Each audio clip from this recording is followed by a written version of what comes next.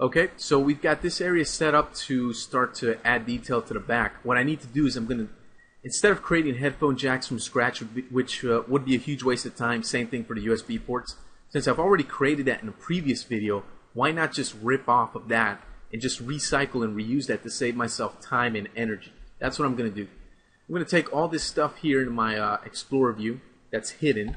I'm going to unhide it, so I'm going to pop into view over here. Okay.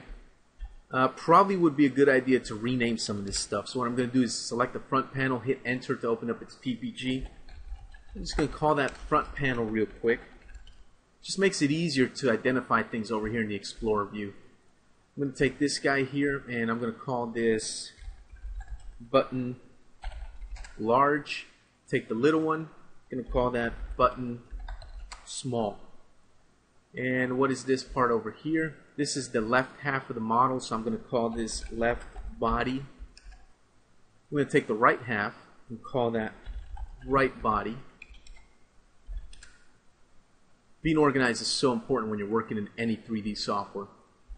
Okay, what I'm going to do now is, let me take the body pieces, since I don't need them. I'm going to hide them. I'm going to come in here to the front panel, and I'm going to take some polygons here. Basically, these polygons on the inside of the headphone jack, and I'm going to grow my selection a few times. And if you remember, right click and then go to grow selection. Shortcut is shift and the equal sign. Okay, so once I have these polygons selected, I'm going to right click and go to extract polygons, but I want to keep. I don't want to delete, because I want to keep the original polygons and not mess them up or anything like that. So I'm going to move this back over here. Now I'm going to rip off the USB port. So let me see over here. I'm going to take this polygon right here. I'm going to grow that a couple of times. I'm going to come over here to my MCP under the select rollout. I'm going to click on this little black arrow and go to Polygon Island. Hold down shift and select those two polygon islands there. Right click. Go to my context menu, go to extract polygons and keep to keep the original. Move that to the back. And then we also have the FireWire port that we need to rip off as well. So I'm going to select the back polygon there and grow the selection a couple of times. Again, come over here to Polygon Island.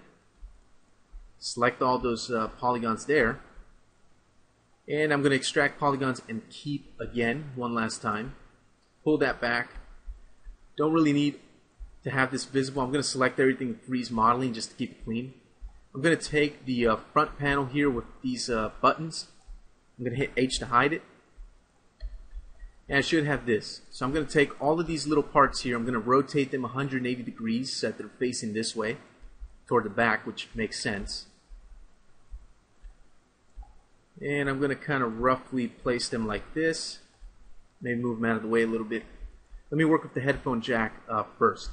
So what I'm going to do is I'm going to take the headphone jack, hold down Alt so that I can snap the pivot point to that top vertex right there. Make sure your vertex snapping is turned on. Hold down Control and just snap that to a corner vertex on one of these polygons here. See these 6 polygons? That's where we're going to go. So let me take the headphone jack here. Let me go to my back view. What I'm going to do now is I'm going to try to place this visually here just to go faster. Right about there is pretty good. Okay. Now we need to make this match. To make it match is pretty simple. But what I'm going to do is turn on the tweak tool. I'm going to turn off the welding here. I don't want that welding turned on for the moment. I'm going to hold down Control with my vertex snapping turned on. And I'm just going to snap that there, snap that there, snap that there, and snap that there. Very easy to do. And that is pretty much done right there. It's set up and ready to go. So now what I'm going to do is I'm going to select the rear panel over here. Go to polygon mode, and I'm going to take all 6 of those polygons, and I'm going to delete them. And I'm going to take this guy here, and I'm going to make a duplicate by hitting Control D, D for duplicate on the keyboard. I'm going to move this guy over, snap the pivot point up there, snap it there, hit Control D again, and when I do that, Softimage automatically knows what I'm trying to do, so it moves this over, offsets it to the right, and places it perfectly. If that didn't happen to you for whatever reason, just go ahead and use the same snapping technique to get that to go on there correctly. So I'm going to select all 3 of these headphone jacks because we know we need 3 more on the bottom. Control D to duplicate this. Snap the pivot point using the Alt key right there to the corner. Then use Control to snap to that vertex there in the corner, and boom, there you go. That's done. So now what I need to do is merge all this stuff.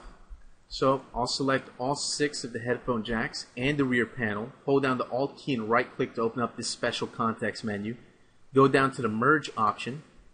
And when you do that, it makes a mess. Let me hit the hide unhide button over here in the PPG. You can see it made a mess of everything. That's because my tolerance for welding is turned on. Let me go all the way to 0 to turn it off.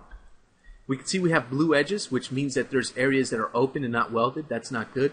So what I'm going to do is I'm going to very slightly increase the tolerance a very small amount. And as soon as I do that, all the blue edges should disappear and I should have all white edges, which is good.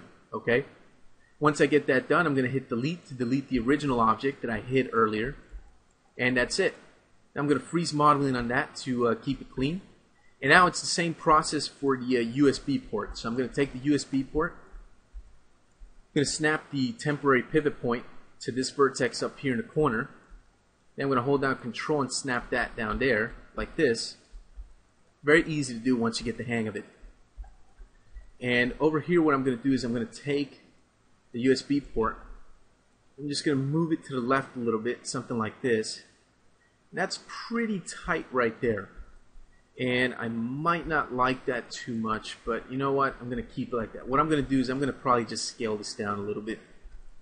Just a bit like this, just for the sake of making it fit a little bit better.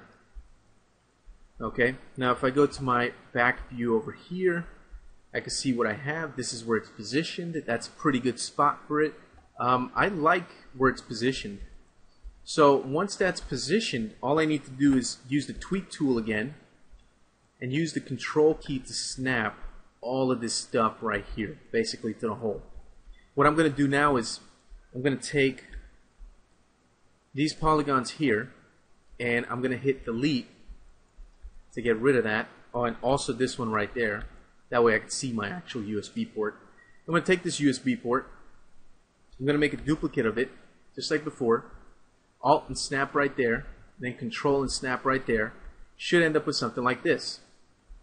So I'm going to do the same thing. I'm going to make some duplicates and fill in this area right here, but since it's the same redundant process over and over again, I'm just going to skip ahead and get that done. So go ahead and do that on your own. Just make duplicates of these and place them down here.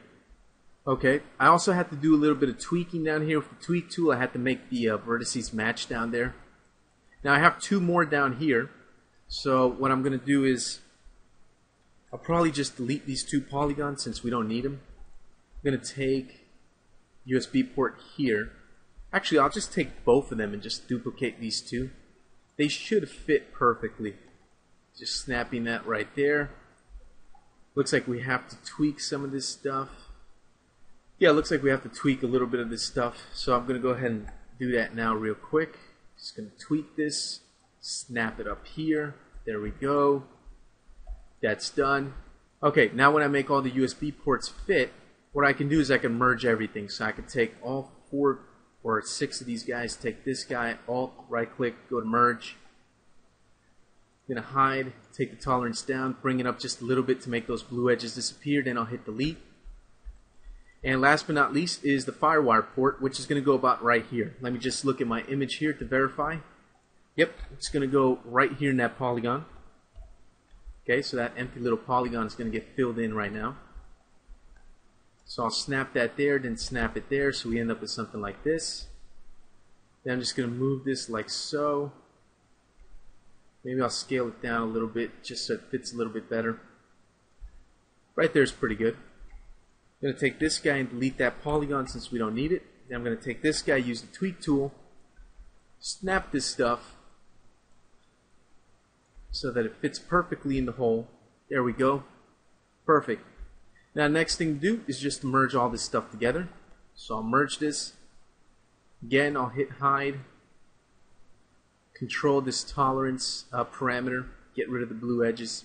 Hit delete. There we go. Freeze modeling on that. Okay, and that's pretty much done. So we recycled the headphone jacks, the USB ports, and the Firewire port to get this done quick and easy.